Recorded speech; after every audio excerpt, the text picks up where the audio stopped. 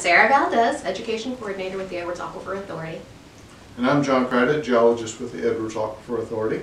And today we're going to show you a little activity that we've done with our students here at the Edwards Aquifer Authority. A little something simple that you can do with your students. We're testing for limestone rock.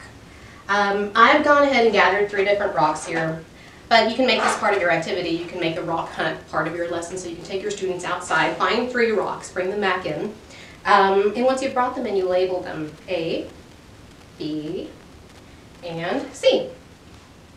And this is a pretty simple test. What we're going to be looking for is a chemical reaction, and this is a great place to stop and talk to your students about the difference between chemical reactions and physical reactions. A chemical reaction is what we're looking for here. We're going to be using a hydrochloric acid, a very weak acid. But you can use pretty much anything that's slightly acidic. So we're also going to try vinegar, and a lot of people have vinegar at home, so it should be something easy that you can find. We also wanted to show a little bit of the chemical reaction that we're going to be looking for by using just this baking soda and vinegar. So let me go ahead and show, if you haven't done this before, it's kind of a pretty cool reaction. I'm not sure if you can hear it, but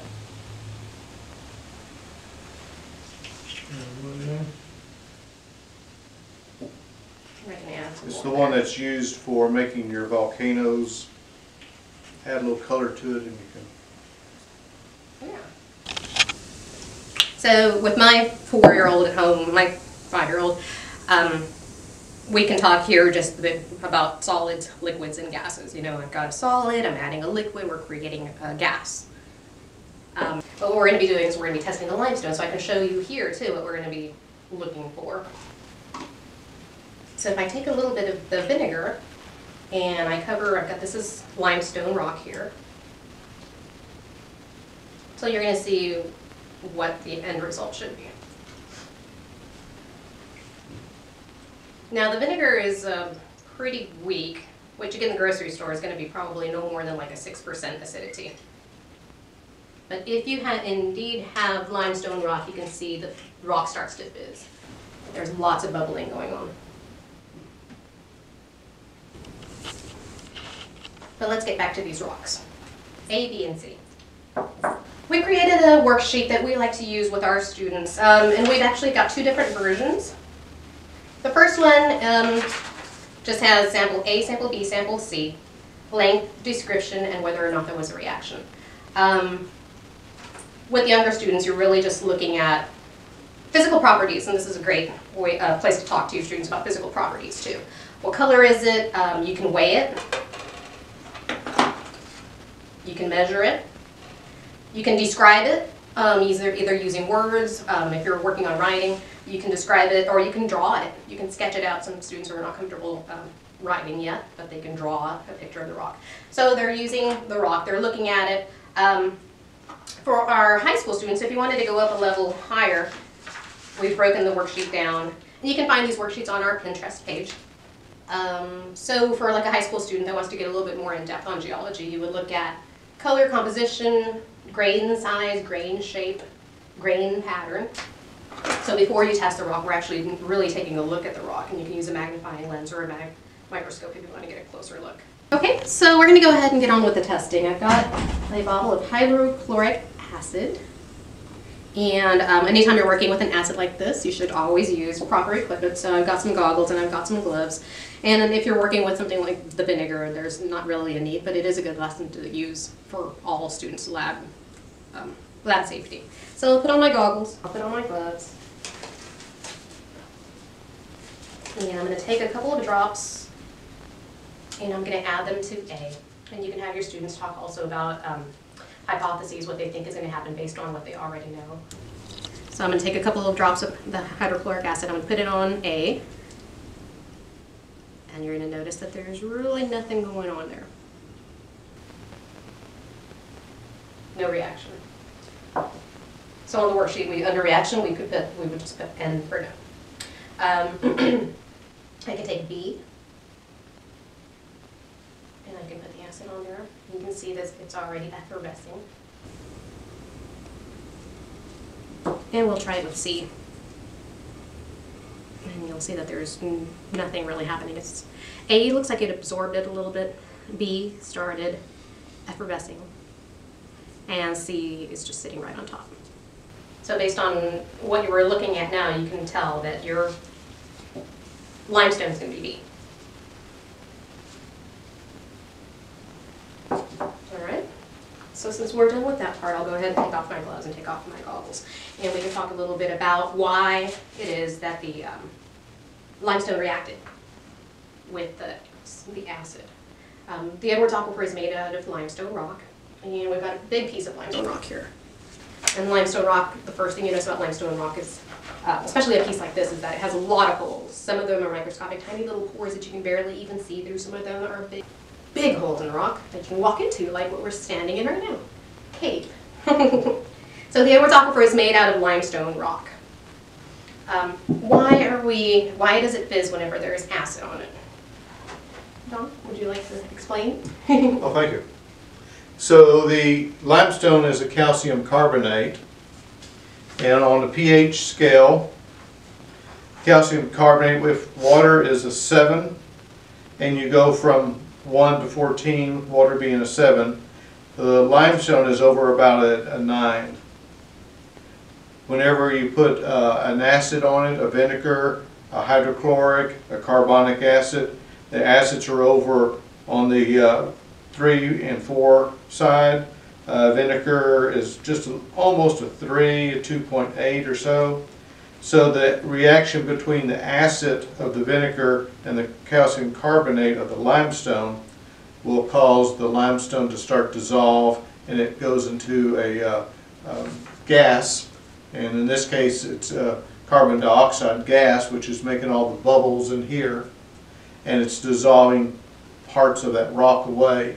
And that's what has caused the holes to form in the limestone, which allows more water to pass through the limestone, and it causes it to dissolve even more. So the continuous loop here, as the holes get bigger, more water goes in, allowing more water to dissolve more rock. And you end up with a porous rock that makes a great aquifer. See, a long time ago, most of Texas used to be covered by ocean. And what kind of things live in the ocean? Shells, fish, things with hard parts. And those hard parts, when those animals died, their hard parts, their shells, bones, go down to the bottom of the ocean, and they get embedded down into the mud. And we've got a rock here that's covered in shells and fossils, and so that stuff gets squished under all the weight of all the water pushing down on top of it, under that ocean. And that rock, as those shells get down and get compressed into the limestone, down into the mud, become limestone rock. So the ocean recedes and the land shifts. We've got cracks, fault lines, sinkholes. And as the water falls down, rain starts to come down, and it becomes more and more acidic as it gets through the atmosphere and through the ground and down into this rock. And as it gets down to the rock, it starts to wear it away, and it starts to eat away at the rock. So why is limestone the only rock why didn't the other two rocks react? Well, the limestone is a calcium carbonate. It's made of dead stuff. Yeah, it's made of seashells. So the seashells have been taking that calcium carbonate, like our bones are made out of their environment, building their seashells out of it. And so the seashells got all crunched up, meshed down, like Sarah said, made into limestone. I know that this rock is actually a chert, or a flint, people call it both, but it's a silicate. Instead of a calcium carbonate, this is a silicate, so it won't react with acid. Also, what we have in the Edwards and below the Edwards limestone is the another formation. It has a lot of dolomite in it. The dolomite is a calcium magnesium carbonate, and it won't react with limestone. I mean with acid like limestone does, but it looks just like limestone. So if someone brings something that looks just like a limestone and the acid doesn't react with it, it's a dolomite. And that third one? Third one is a sandstone. And the sandstone, with the hand lens, you can look at it and you can actually see the grains of sand in it that have made up this one. The other ones, you'll look at it and you'll see faces of crystals in it from the calcium carbonate, where this one you will actually see grains of sand that are in it. So there's a lot of really cool lessons, a lot of different things that you can learn just by testing a rock to see if it's going to react or not. Talk about pH scale for a second. Oh. So on the internet, you can go on, you can find pH scales that relate to food items, so that the kids can understand that, you know, vinegar, tomatoes, citrus fruit, over to ammonia, soaps, and there's different kinds. You know, there's lots of different pH scales that are out there that show household items. You know, Coca-Cola versus baking soda. One thing I don't like about these is you talk about how the pH increases, but they're usually a horizontal pH scale. And one thing, you know, I like is talking about how pH increases is actually making it a vertical, where you have water, you have the basic and the acidics on both sides of the water. And, you know, a basic is like hair conditioner, dishwashing soap, baking soda, of course. Acidic would be citric acid, vinegar, battery acid, sulfuric acid. And if you want to make a very fun indicator for acid and base, you can take some red cabbage, grind it up, boil it in some water, and get that red pinkish juice, and use that as an indicator for acids and bases. And just a warning, it smells pretty good. But it's cheap and it's easy. Again, we looked at physical properties, we looked at physical reactions, chemical reactions, we looked at geology, and solids, liquids, gases, lab safety. There's a lot that you can actually do with this lesson. You can make it as long as you want, you can make it as short as you want, you can do it for 5-year-olds, you can do it for college students. So it's up to you, however you want to use it. It's a lot of fun and it's a really easy thing to do. So if you have any questions, if you have any suggestions, send us an email, send us some pictures. We'd love to see how you use this lesson with your students. Thanks for tuning in, and we'll see you soon.